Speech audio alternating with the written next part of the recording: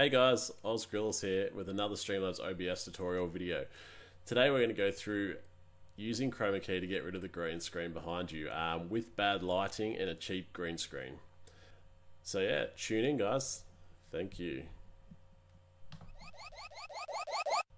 Hey guys, so we're in the editor mode here. As you can see, I've got my green screen behind me. As you can see, it's quite sprinkled, you know, it's not, the lighting isn't consistent throughout. I've just got two lamps really shining on it, so it's nothing really of what we could have. So what you're going to do is you're going to go into your sources and you're going to go to your video capture device, which is obviously your webcam. So right click on that and go to filters. So as you can see, we've got no filters applied, so you want to add one here down on the left, and you just scroll down to Chroma key. You can name it whatever you want. We're just going to leave it Chroma key. Alright, so it automatically goes for green. As you can see, top right here is a bit off.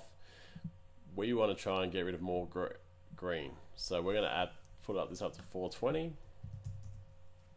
And as you can see, it's not too bad. You can play around with the smoothness and the key color spill, just depending on how bad your lighting is. And that kind of does it there. And I usually leave these on 0, but you can change it as well. During the day, I have a bit of natural light coming in, so I need to change it a bit again, but as I'm shooting this at night, it's not too bad.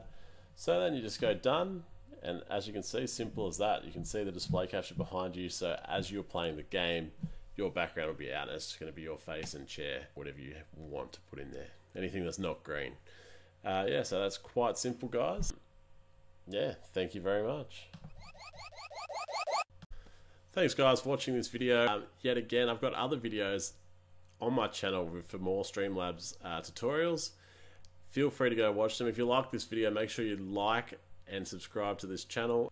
You know, I'm going to keep doing heaps of content on Streamlabs, on growing on Twitch, you know, anything streaming related or game related. Another way to talk to me is you can come into my Twitch channel, which is twitch.tv/OzGrillus. You can chat live, stream most evenings Australian time. Watch me on Twitter. Either way, yeah, great ways to keep in contact. Any other videos you want me to do, you can comment below and I should get around to doing them. Anyway, thanks a lot guys, and I'll see you next time. Same guy.